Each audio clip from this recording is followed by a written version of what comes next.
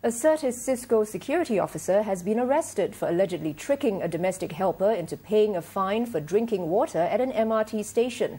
The incident took place a month ago at Paya Lebar MRT station, and the helper was asked to pay $300 on the spot.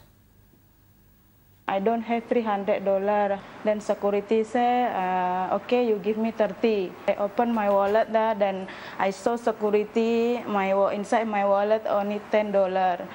Security say, apakah kamu kasih saya $10 itu untuk beli kopi? Dan saya tak jawab, I keep quiet.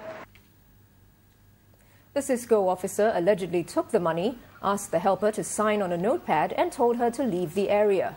When the helper's employer found out, she lodged a police report and the case was referred to the Corrupt Practices Investigation Bureau. The 22-year-old security guard has been suspended. SMRT says its staff will issue a notification of offence when they catch someone eating or drinking at its stations. The Land Transport Authority will then issue a notice to the offender to settle the fine, which could range from $30 to $500.